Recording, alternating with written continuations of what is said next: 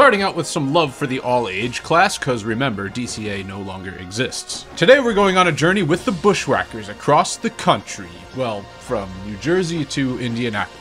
I actually marched in Bushwhackers in 2007 and also taught there from 2012 to 2015. It's good to see them still out there doing great things and making the cut into my top 20 favorite shows. Yes, these rankings, they're solely based off of what shows that I thought were the most entertaining, and I will also do my best to explain what these shows were about in case you didn't understand them. Bush's show was one of the easier ones to understand, but I gotta say, this train, it looks way nicer than any train I've ever been on. They're usually pretty dirty and smelly. But the Bushwhackers were certainly not dirty. I can't confirm or deny if they were smelly, though.